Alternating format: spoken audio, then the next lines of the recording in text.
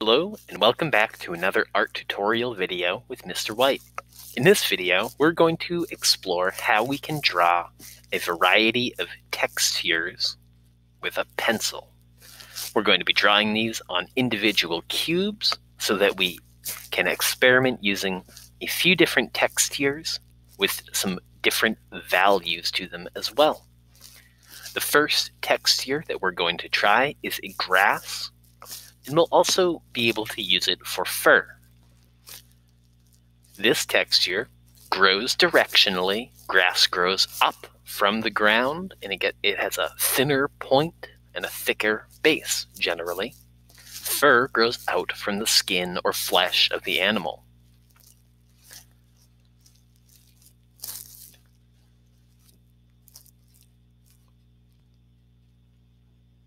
This texture is a linear texture made of many layered lines that all follow the same sort of logic or pattern, which is growing upward or outward.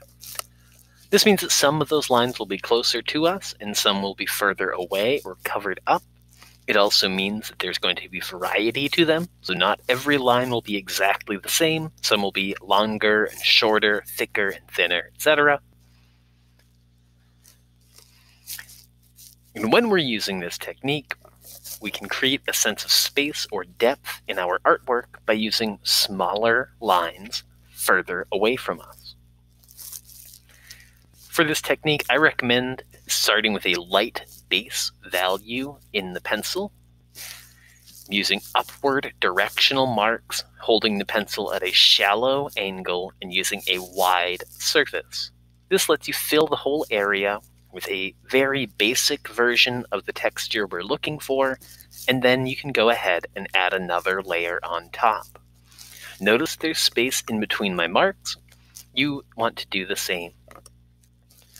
Once you have a nice light base value in the whole box, you're going to go in holding the pencil at a more steep angle, using the tip of the pencil and drawing lines that start low and go upward, trying to keep approximately the same length for each line, and trying to lift the pencil off at the top of your mark. Notice that we are not drawing in a zigzag pattern. We are drawing up and then moving the pencil back to the starting position. So each mark is just on the upstroke. Notice also that I'm layering so that my longest marks are low on the page or in that box, and there's a layer above that that is somewhat shorter, a short layer above that, and a very short layer at the very top. I encourage you to take a moment to blend just gently, running your finger with the texture or the direction of your marks. Now here I made a cube out of my box by having the same rectangular angle in the same length of line come off from 3 adjacent corners, and then connected those with a horizontal and a vertical line. Next, I drew a light, which helps me to have an idea of where the light is coming from in the scene. And then I do the exact same process, but with a darker base value and heavier pressure on the far side, the darker side, and a lighter base value and lighter pressure for the texture on top. And that is a satisfactory grassy texture in 3 values. So now I'm going to go ahead and make another box to make another texture. For this box, we are going to be making a brick-like texture. What do we know about bricks? Well,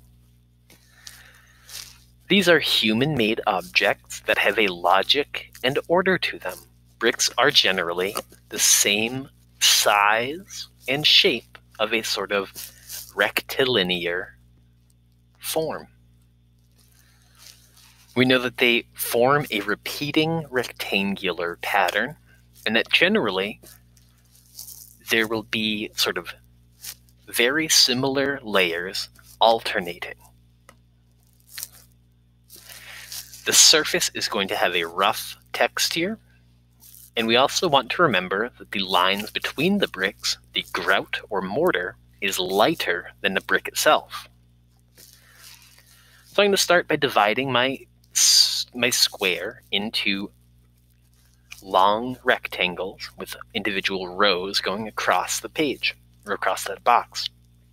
On the top rectangle, I decided to draw 2 vertical lines, dividing it into 3 approximately even rectangles, and I used that as the size for all of my grid, or all of my bricks. Then I skipped a line and copied the same vertical lines in the next or 3rd row. We're going to use that same structure, and in the 2nd, 4th, and 6th rows, the vertical lines should be lined up just about with the center of the brick above and below them. Once I have my bricks all laid out, I go in with the flat of my pencil and I lightly thicken the lines in between my bricks, giving a good amount of space for my grout. Then I went and I darkened up the line that borders each brick. Finally, I went into each brick's surface and I'm giving it a sort of scumbling, slightly scribbly, rough texture, trying to keep some areas white, some areas dark, and a lot that is middly. Notice that bricks have a good amount of variety within them, but they have a rough surface feel. You can go in at the end and add a little bit more value just to make sure that everything feels right and matches. On the far side, I'm going to go ahead and extend those same rows of bricks, but instead of using a horizontal line, I'm again using diagonals. And I'm again trying to make a logical stacking or order of the bricks. Now remember that this is our darker side, so we still want a scumbling texture, but we want to make sure that this side is darker than the one that we just finished. If it's not, that's okay. You can gently lay over another layer of value over the whole thing, as long as you are considering your direction of your marks.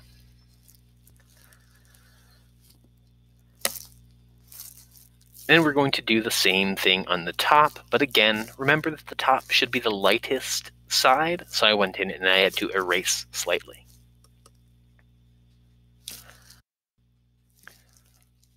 Now, we're going to make another texture, so we're going to go ahead and make another square, making sure to leave room for a 4th texture, as well as allowing both of them to become cubes. So we're going to start with a square and make a cube using those 3 diagonal lines coming off of adjacent corners. For this texture, we're going to make waves, or a watery texture. Now let's think about what we know about water and waves. Once again, this is going to be a linear sort of texture. There are going to be layers of individual waves, which are high spots in the water, followed by low spots or troughs in the water. This is a repeating texture that makes a pattern.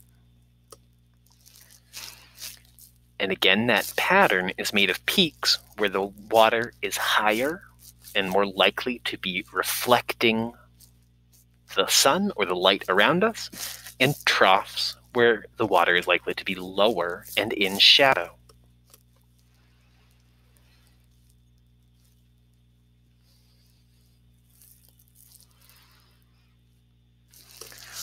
Often there will be some sort of an arch or a curve in the shape of the line.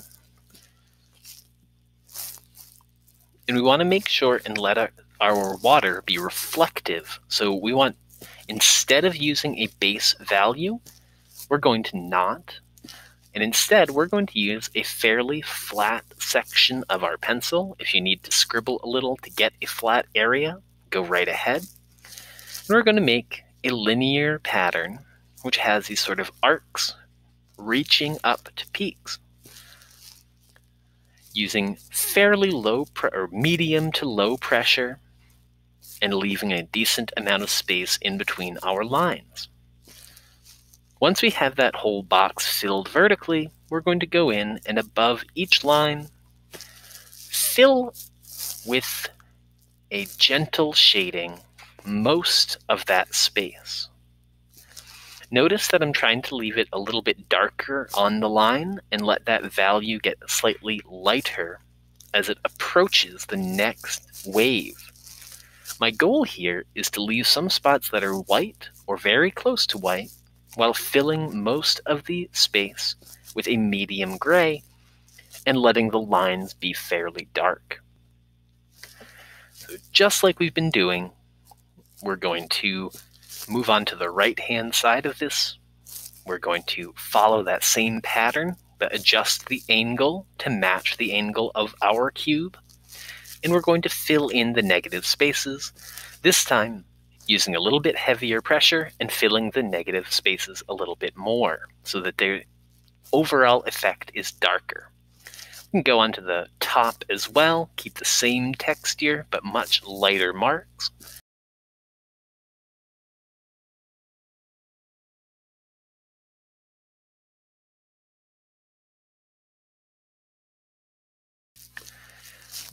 Now we're going to move on to our final texture. And for this, again, we're using a big square that turns into a cube. I didn't quite leave myself enough room for a good shadow. I wish I'd had a little more, but that's how it goes. In this box, we're going to make a wood grain texture. Now, wood grain is a common one in art, and this one, again, is made of layers of lines. This is an organic texture, so that means that it has some natural variation. It should be imperfect. And what do we know about wood and how those lines are formed? Well, wood forms in a variety of rings. And those rings circle each other, so there's a logic to them. There should be ring upon ring upon ring. And those end up forming lines depending on how the wood is cut. But because it's organic, because these lines are made by the growth of the tree in different conditions year to year, the lines in between should not be perfect. They should have some variety to them. We also know that wood has some eyes or sort of circular forms that are in part of it. Now, I would encourage you to divide the square into 3 or 4 long rectangles, which we can think of as boards. I'm going to give a good dark line between each of those rectangles, trying to keep a fairly straight edge. There are a bunch of ways that we can make wood. What we're going to do is make lines that run mostly horizontally, that go mostly across that wood or that board, that form layers, and those layers should have some variety in how far apart they are.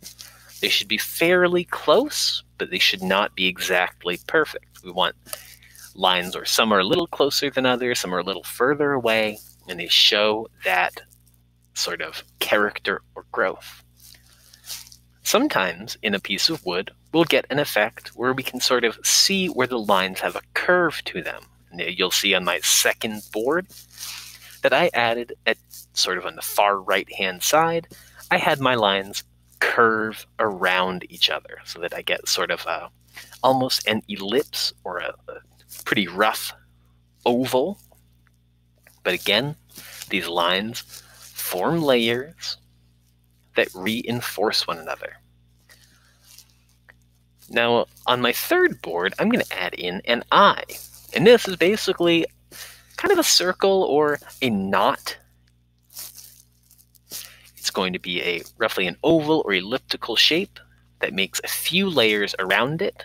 And as you head out in those layers, each layer should start to get a little bit longer until those layers just add in to the long grain of the wood.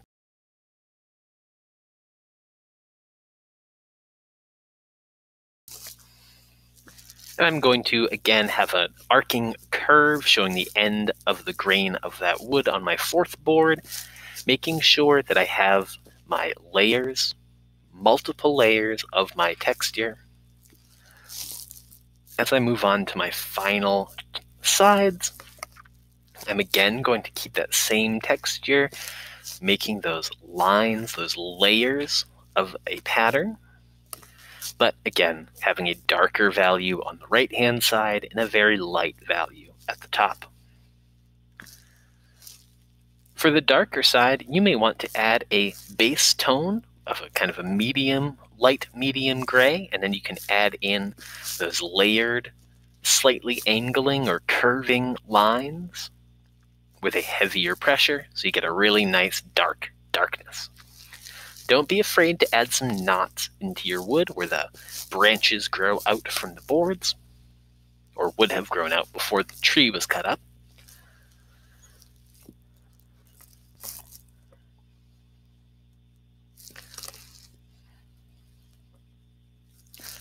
And there we have it. Now hopefully you'll be able to make 4 different textures in a variety of values in your artwork. Happy making.